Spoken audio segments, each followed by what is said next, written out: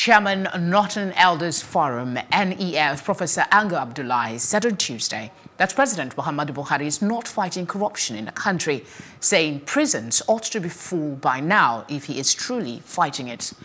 Ango Abdullahi stated categorically that Nigeria has now seen corruption on a massive scale and nobody is doing anything about it.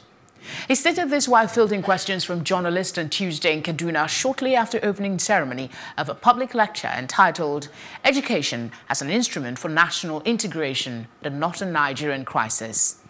According to the elder statesman, if President Buhari has committed to fighting corruption, the nation's courts and prisons would have been congested with corrupt politicians.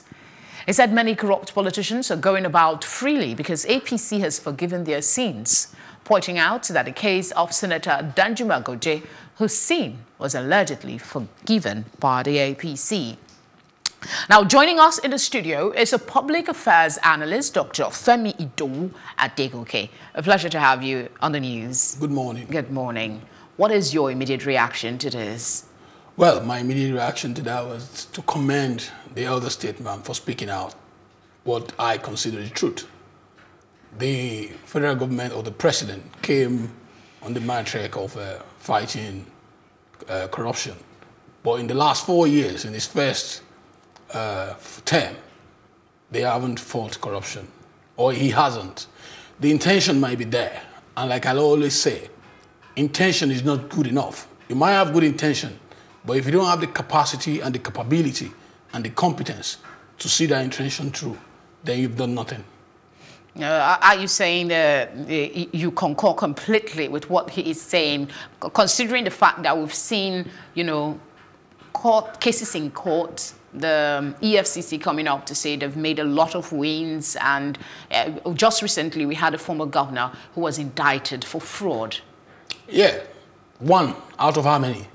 That's it. That's what in the article or the story by the elder statement, he mentioned 1 or 2 people that have been arrested or they are facing charges. And he mentioned others who their crimes or their corruption cases are in the air that everybody knows, and they've not been touched. And there is this general belief that once you move to APC, your sins are forgiven. Personally, I feel Mr. President has the good intention, but he has not thought it through, or the proper implementation plan to fight this corruption. And in agreement with the elder statement, this administration is fighting corruption. A lot of our politicians wouldn't return for second term. They should be in jail. And yesterday, the Oji Kalu's case is at hand now, and we're seeing it. And yesterday he's coming out to say he's sick, that he wants to get bail on earth ground. And that's just the country we live in. We're not fighting corruption.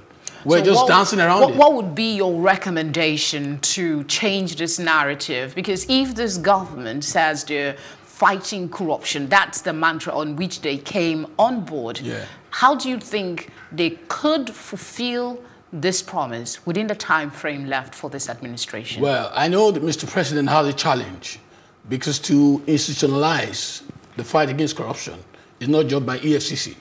You need to put it in our constitution, and there has to be punitive measures. But what do we have? The people who are going to review the constitution, most of them are the corporate.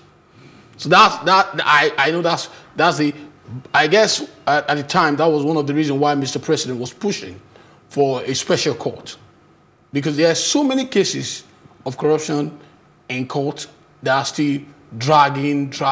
Like Oji Kalu's case, I read that he's been on since 2007. And only 12 years down the line, and the man is still appealing when there are facts and figures that you are actually corrupt. So my recommendation is, first, is like the elder statement said, we need a total reform. We need a total reform of our system. Can this happen within the time frame that they have left for this administration? It's 4 years. It can happen. We have 4 years. There are WIRE's reports. There are several reports that we have that if Mr. President really has the willpower, things can be done. Yes, he needs to bring these reports that we have on corruption, on how to reform the country. He should bring them on board, and let's begin to debate it. Thank you very much for coming on the news. You're welcome.